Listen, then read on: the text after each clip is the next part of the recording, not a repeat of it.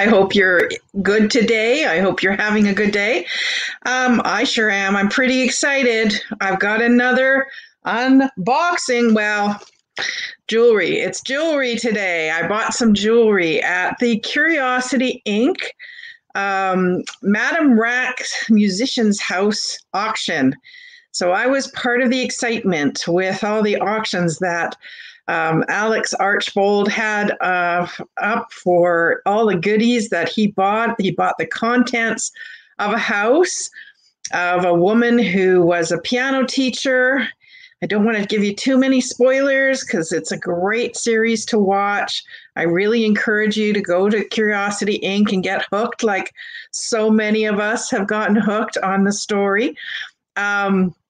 And help Alex and Melissa to build their dream of a cafe to sort of expand their general store that's an antique shop in Edmonton, Alberta, Canada.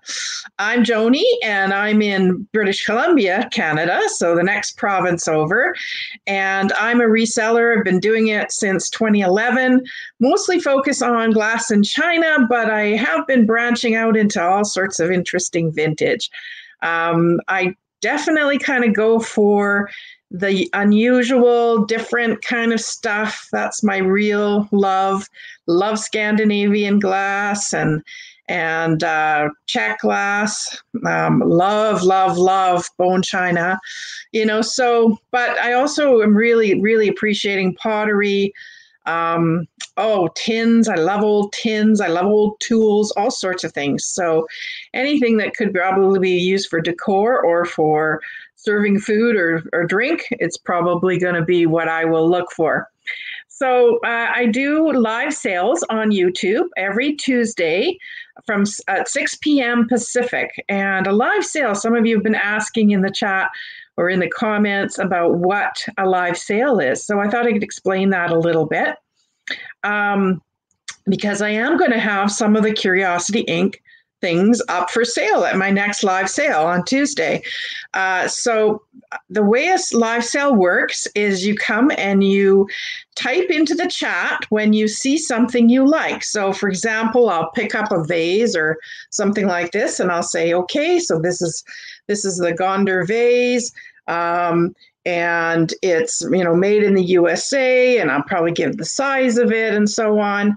And then I'll say, if you want this, and I've got a card that says the number and the price. And then you type it into the chat. And if you're the first person to type it into the chat on my record, on my side, because sometimes only you look like you're on the top all the time.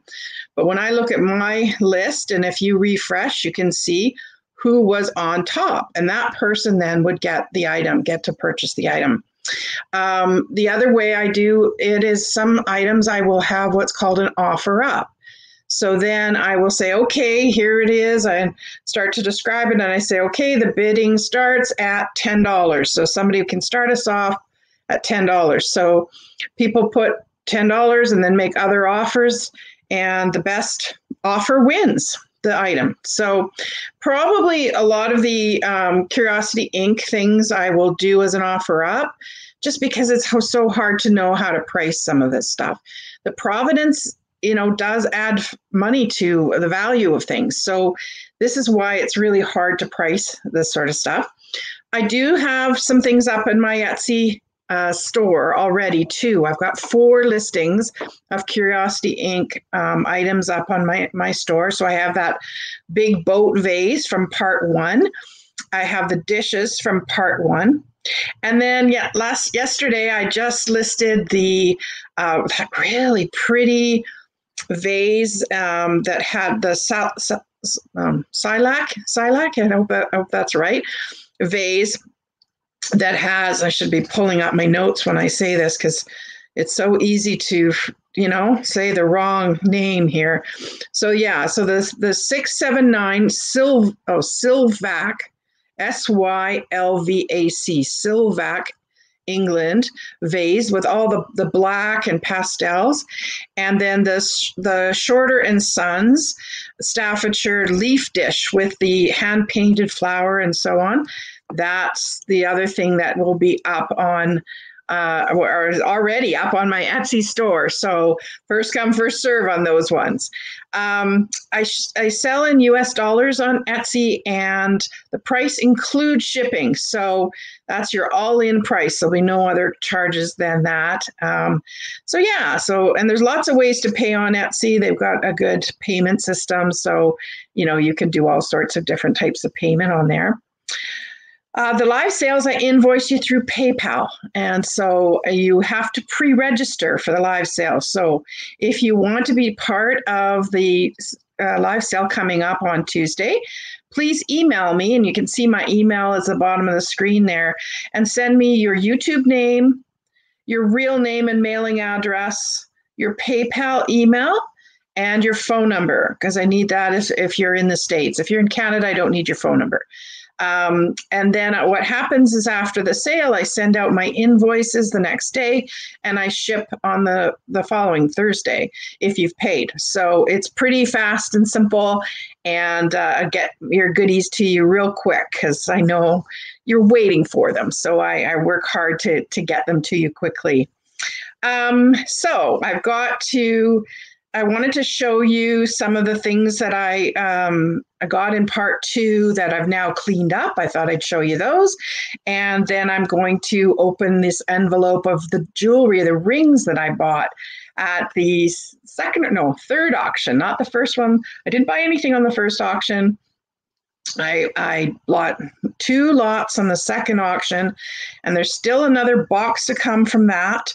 So hopefully that's going to come on Monday. I'm really hoping. And I'm kind of wondering if I might not get another box yet, because I'm still missing some from the first lot. So there seems to be more coming. And and I just also, before I get going, I just want to thank some people, because there have been some people that I've now gotten to know really quite well through this whole adventure with Curiosity Inc. And that's AJ Retro, or Julie, and also Melanie, Serendipity by Melanie. They have been incredible supports to me, and I hope I'm supporting them as well. We're kind of becoming great friends. And this is what's so wonderful about this whole thing. Is we're meeting other people, we're expanding our circles virtually, but isn't that fun, right? And so I just really want to thank them. Please do check out their channels, because they also have some great unboxing videos as well. So I think you'll enjoy them as well. And I also want to do a little shout out to my friend Julie from Day Trip Vintage. While she didn't buy any of the auction lot items, she's just been, again, a huge cheerleader of this whole adventure. So thank you to Julie from Day Trip Vintage. And I really encourage you to have a look at her channel too, because she's doing some interesting things as well. And Melanie's gearing up for her first live sale on Saturday, the March the 6th at 9 a.m. Pacific. She's going to be selling some of the Curiosity Inc. items, I believe. So that's another thing for you to look forward to and pay to, and participate in. So lots to keep the Madame Rac story going, which is great, I think. So what do I want to do first? I want to show you some of the great stuff that I got in the second unboxing, and then now that it's cleaned and I know sort of what this is. So this, I found out, this pottery vase is by Gonder, Gonder, I found out. So that's cleaned up really nicely, and that will be part of my live sale on Tuesday. This little planter, I still haven't ID'd this little planter in part 2, so I'm still looking for that. If anybody wants to help me ID that, I'd sure appreciate it. So it just says USA. That's all it says on the bottom. So obviously it's a USA, but isn't it cute, little planter? I think it'd be great for succulents, right?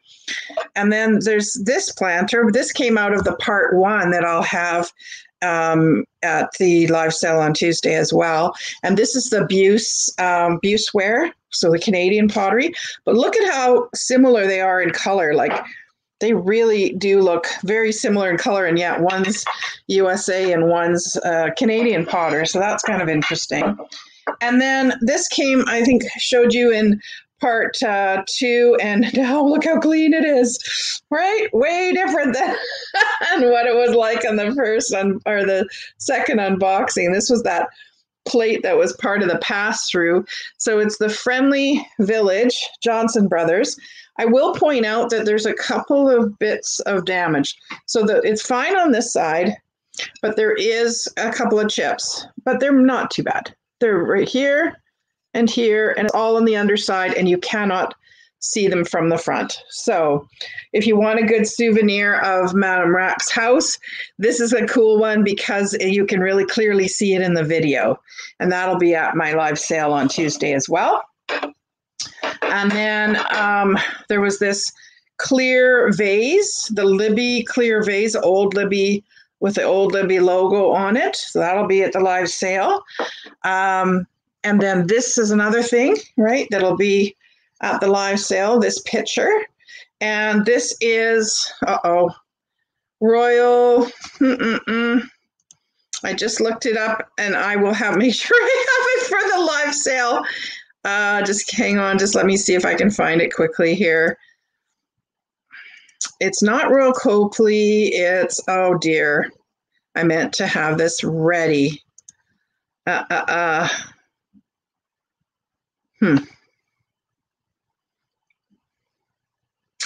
Yeah, sorry guys, I forgot. You know where the ID is? I know that there's a fellow that had helped me to ID this on the video that says A Curious Tale, that video. In the comment section, there's a fellow who's identified this for me. And so I will get that information and include it. So that's another video you can watch as well, is where I interview Melanie after our rush from being at the auction and bidding on things, and Melanie's great story. So that's another fun video. I've made a playlist so you can see all the videos together too. So this one has some chips on it too. So I would call this shabby chic, but it's still really neat. Look at the great graphics on it, and the bit of kind of gold paint, and it's kind of got a matte finish, so it's quite different. It just says made in England, and the number 91, made in England 91. I don't know if you'll be able to see that or not, but yeah, so I'll actually put it in the show notes too, the little description box below. I'll put what the ID is on that.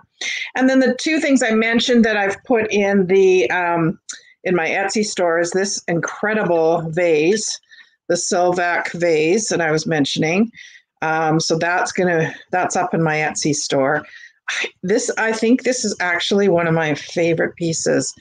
It's hard to part with because look, doesn't this make you think of Art Nouveau? It kind of really makes me think of Art Nouveau. And even it's not doing it justice. It's got this amazing kind of watercolory effect to it with the dark black and then the pastel colors. I just think it's stunning. And then this is another one that I guess is my second favorite, and that's this leaf dish. Because again, it's just beautiful, and it cleaned up nicely. It's a bit more green than it's showing up on camera right now. It's kind of got this limey green and then the creamy kind of color. And this is the Shorter & Sons plate. It's got a lot of crazing, but I love the crazing. I think that makes it look interesting, and shows the age of the piece. It's kind of like wrinkles, right? It kind of gives it character. So anyway, so this is up on Etsy as well. So that's all the goodies from the first and second unboxing and sort of where they've landed as far as how I'm going to sell them. Now, drum roll, please. With the unboxing of this, this one here. Wow. This is amazing. I'm pretty excited about this. Okay, so this envelope should have 2 lots that I bought at the jewelry auction. So it should have the rings.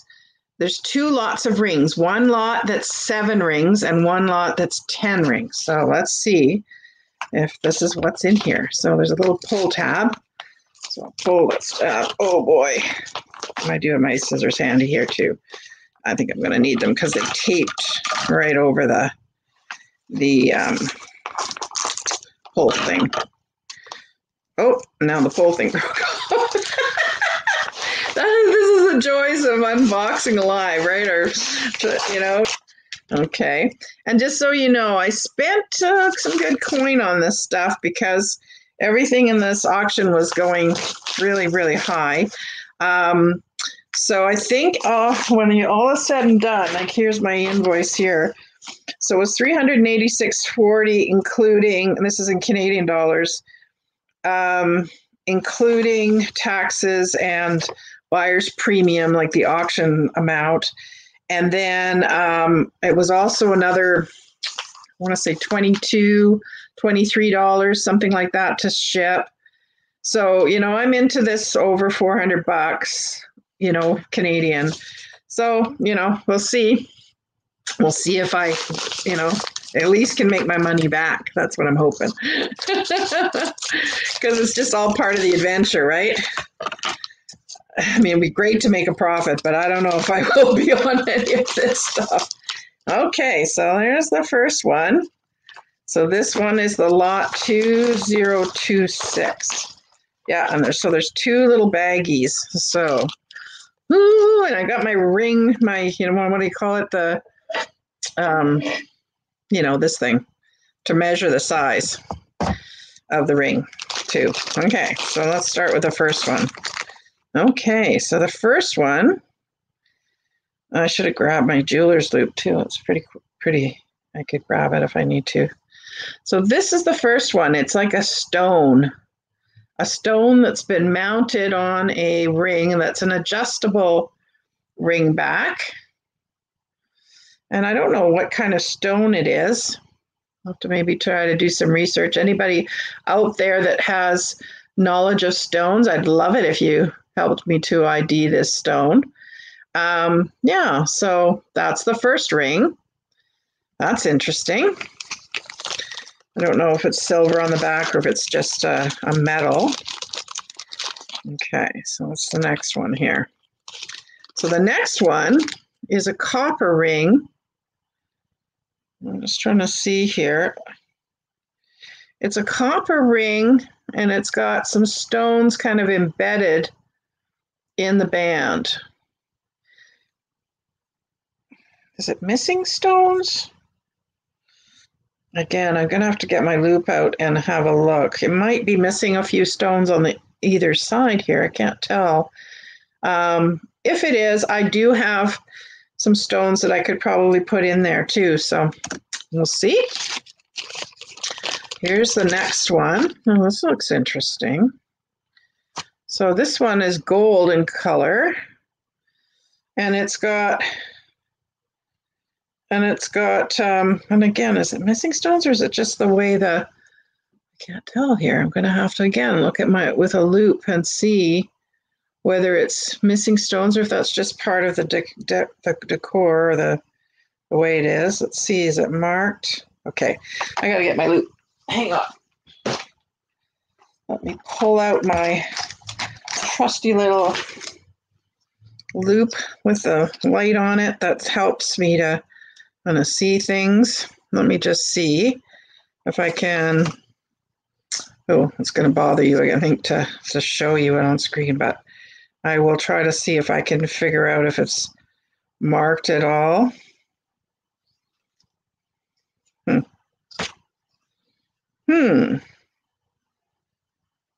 It is marked. It's got something on it, but not easy to read. Let's see.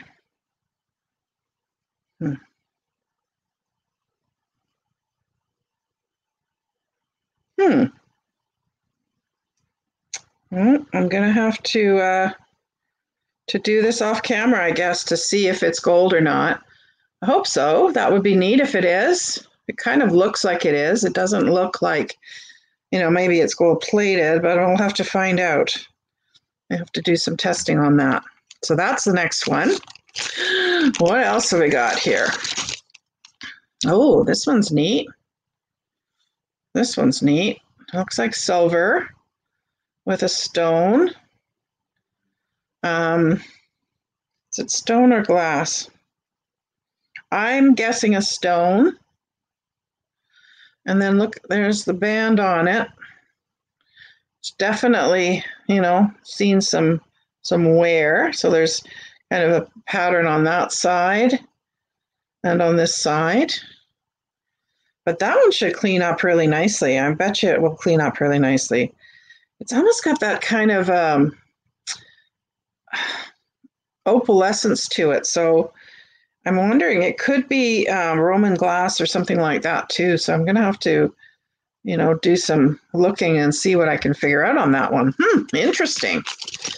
Okay, so what's next? Okay, this one looks like it needs to be cleaned, or is it just is it parts of the rock? Again, it's mounted on the back. Let me show you this way. Oh, and I should be telling you sizes too, shouldn't I? Okay, that's why I got this out, so that I could tell you. Okay, so this is the first one, but mind you, this one is adjustable. So, I mean, it's coming up small at I'd say a 5, but it's adjustable. So, you know, if you had a smaller finger. Okay, this one's quite big. This one is coming up at an 11. What a difference. Yeah, this one's coming up at about 11. So you can see this is the one that had the sort of glassy stone.